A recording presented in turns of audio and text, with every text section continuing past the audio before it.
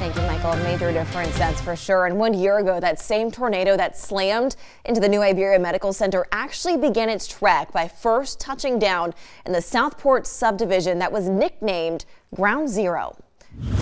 News 15's Dracar Francois is live in that neighborhood with a look at how residents are recovering a year later. Dracar?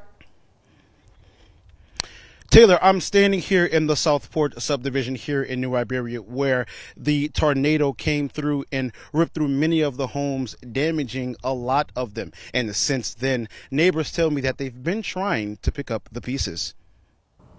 To hear the warning that we had, and a friend of mine called me and he told me about it, and I was on the phone with my daughter, and I walked to my front door, and then within less than a minute, that's all you could hear was just noise. Johnny Dressel says moments later the tornado touched down near his home.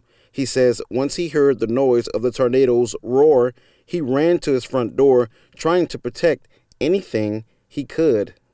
That's probably less than 30 seconds to a minute. I was holding my door and holding my wall, and the pressure was so intense inside the trailer to move a quarter of an inch was impossible. Then once the trailer wall started busting, I was able to move and get out of it as soon as possible. Dressel's home was one of the many in the neighborhood that saw lots of damage. He says it took months and more than $50,000 in repairs for another home in his subdivision. In the Southport subdivision, some homes have yet to be repaired, and debris from the tornado is still in the trees and on the ground. I also spoke with the mother.